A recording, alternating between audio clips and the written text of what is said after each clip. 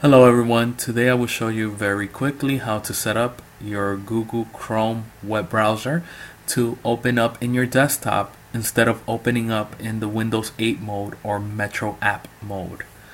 What do I mean by Windows 8 mode or Metro app mode? If you click on Google Chrome, it opens up in the screen as a Windows application, Windows 8 application.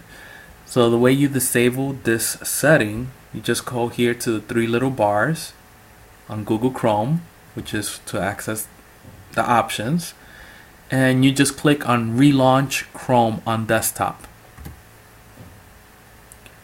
Once you do that option, every time you open Google Chrome or open any link, and Chrome is your default web browser, it will open up on your desktop. If you want it back on the Windows 8 app mode or Metro app mode, you just relaunch Chrome in Windows 8 mode. It's very easy. Hope this helps you out. You don't have to install anything or adjust anything in your registry or go into any special settings in Google Chrome. If you have any questions, just let me know. Ciao. Bye.